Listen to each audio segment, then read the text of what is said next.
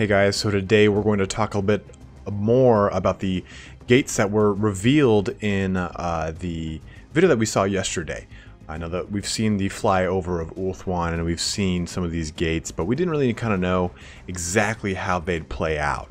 So in this video, we're going to talk a little bit more about those. So Ulthuan is protected from the north by these grand fortresses built by Caledor the Conqueror. Caledor is the second Phoenix King, and the follower to Caledor II we hear of during the War of the Beard. Sometimes Phoenix Kings take up names just like monarchs of our history, so Caledor's name is actually Imric. That's how he was born. And that's not to be confused with the Imric in the current High Elf Lord roster of 8th, 7th, 6th, and 5th edition, so on and so forth. But Caledor gives birth, well, he doesn't give the birth, holy god, but Caledor has two sons, Caledor II and Imaldric, and we find out that Imaldric also dies during the War of the Beard. But really he's what held together Ulthuan during the Sundering. He's this courageous leader that leads the High Elves through many battles of that time, and he constructed the many gates, or better, fortresses that dot the northern landscape of Ulthuan. And these gates hold their dark brethren at bay. And Caledor has a very sort of epic and sad end, kind of tragic at the same time. He's already heralded as this amazing king in the eyes of the High Elves. He gets to the Blighted Isle, the same place that Anarion pulls the Sword of Cain. He approaches the blade and is tempted by it and simply just says no. And Caledor, at this time, again, he's leading all these raids. He's taking the Blighted Isles. It's changed hands a number of times. So he is, again, very heralded with the High Elves, that they needed this guy to kind of be their rock, their bastion. So Caledor leads these raids, and the same one that he actually captures the Blighted Isle and says no to the Sword of Cain, curbed the Sword of Cain, as you could say, is the same one he gets separated from the main High Elf fleet by a freak storm. And the armor books really talk about how it's him fighting for hours on end trying to fend off the Dark Elves that fall upon his ship. And in the end, they get the upper hand, the Dark Elves, and rather than giving himself over to the Witch King, a victory that, again, the High Elves really couldn't afford so early in this game, in this Sundering and post-Sundering world, because the Dark Elves have retreated to Nagaroth at this time, and the High Elves can't afford to lose again so quickly. So he jumps into the sea, armor on and all. And the book outright says that this is a bad end to a great king. So we're going to talk about the many great gates created by Caledor after seeing that first video that came out on Friday about the Eagle Gate. So these gates are all set in the mountains, barring the outer kingdoms from the inner kingdoms, should any of them fall to the Dark Elves. But they're also positioned at the pathways that lead to the inner kingdoms directly, presenting choke points to defend against. So it's a really great tactical advantage to have these, because the only way into those inner kingdoms, outside of outright scaling mountains, is these pathways, is these gates. So there are 5 gates we'll be talking about: Griffin, Eagle, Unicorn, Phoenix, and finally the Dragon Gate. So let's get started. And we'll go in sort of a loose chronological order, as we don't really know the exact order of the construction of these gates. But what we do know is that the Griffin Gate is indeed the oldest of the 5 great gates of Ulthuan.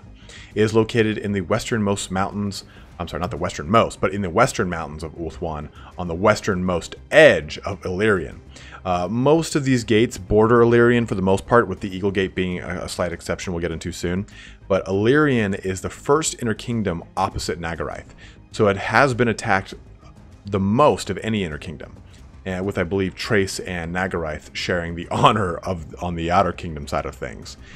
Trace being obviously the first target, and Nagaroth being the first target, especially with the old fortress of Anlek right there. So furthermore, the Griffin Gate has seen the most sieges of any of the great gates of Ulthuan, having been beset by attackers hundreds of times in the past couple thousands of years. It's even considered more or less an unlucky gate to serve at. But the real gem of the gate is the beautiful view that presents itself every morning. as you really kind of look out over the ramparts, as you look out across the fields of Illyrian and the swept up lands of Caledor, and across the Sea of Dusk, you can see Ulthuan in the same kind of gleaming gold light that the High Elves at the Empire's height must have had, and not Empire the Old Wood, but the High Elves Empire. And unique to the Griffin Gate is the garrison of Shadow Warriors, and their ability to kind of sight the lines for the Eagle Claw bolt throwers makes them extremely accurate. And really no other gate has a unit of Shadow Warriors, as they spend a lot of their time kind of prowling the lands of Nagarath, looking for hood rats and dark elves to assail and hit and run tactics for both of those things. But needless to say, the Griffin Gate has yet to really fall to any besiegers. And what I'm wondering here with Total War Warhammer 2 is, will we see some unique mechanics with that?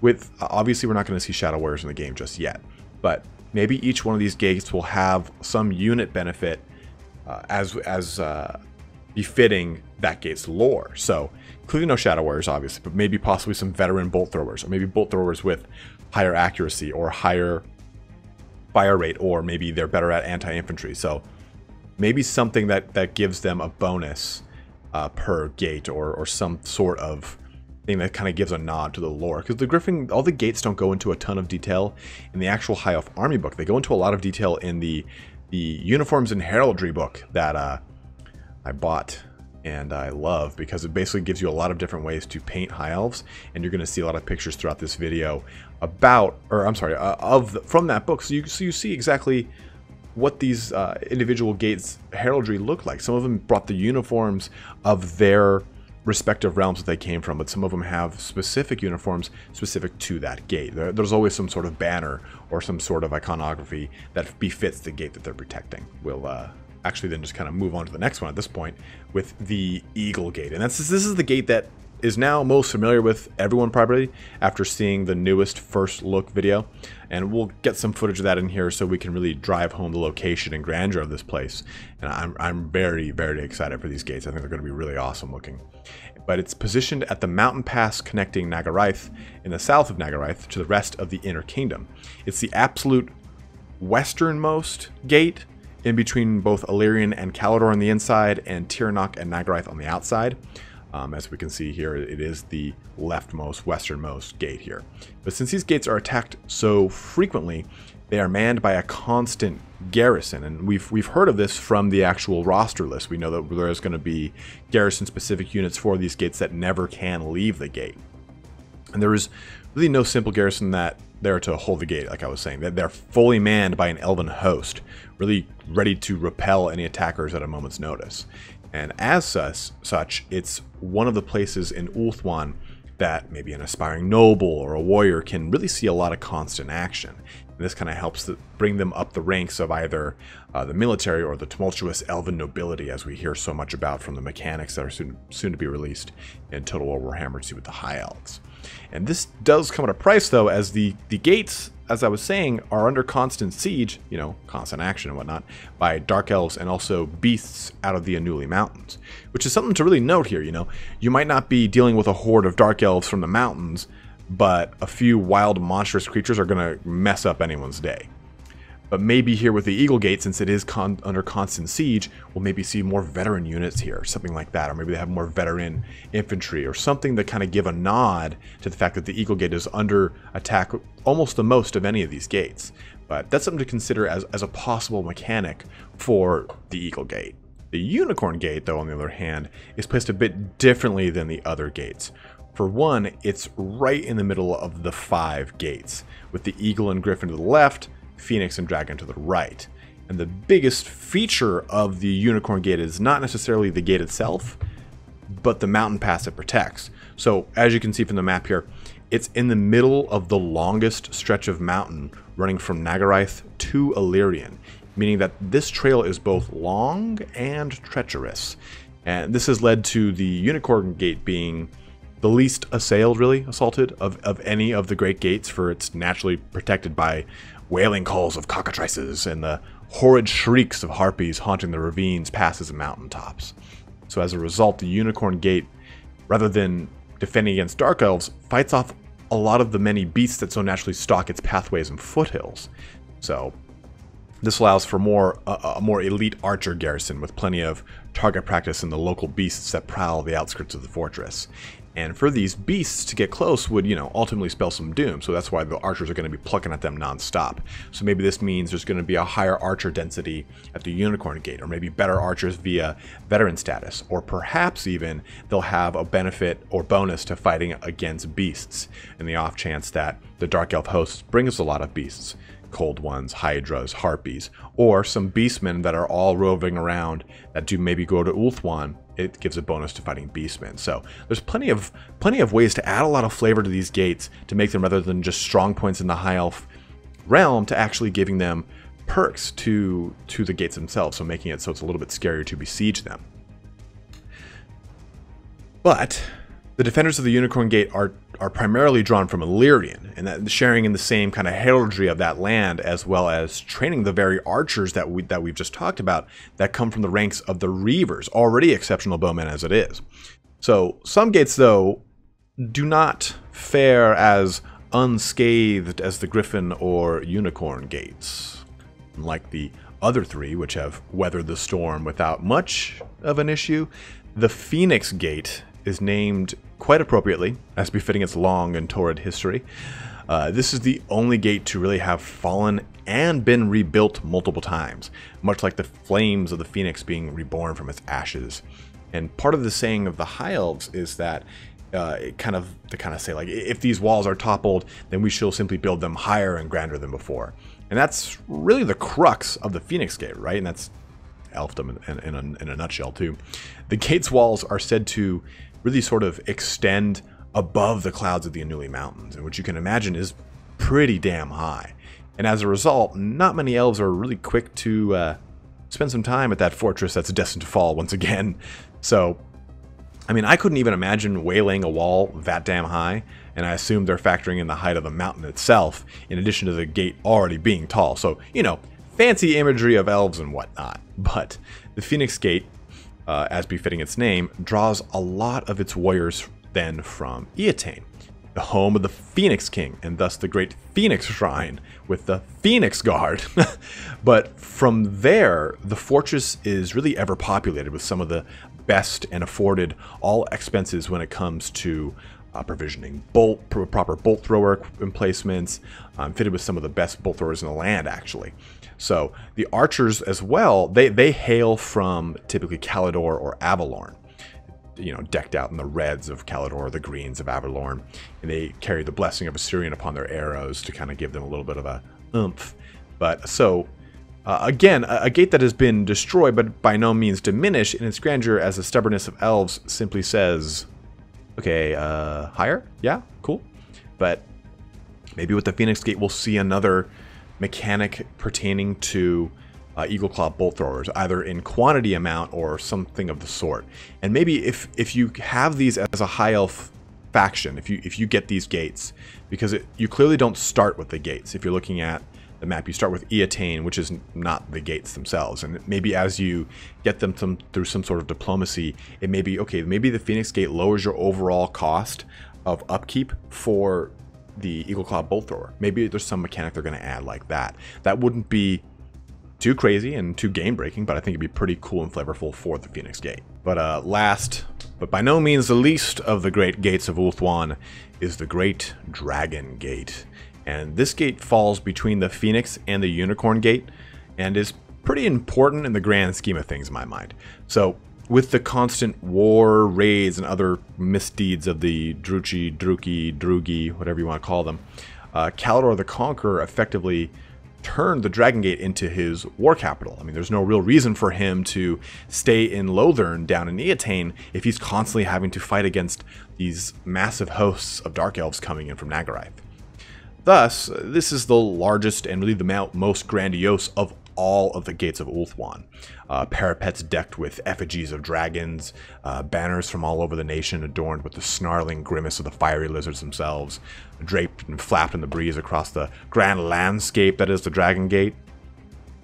But a palace was actually set into the fortress walls itself, giving a court for Calidor to rule from, as well as many estates crafted in the walls as well, being created for visiting nobles looking to treat with the second Phoenix King, stuff like that.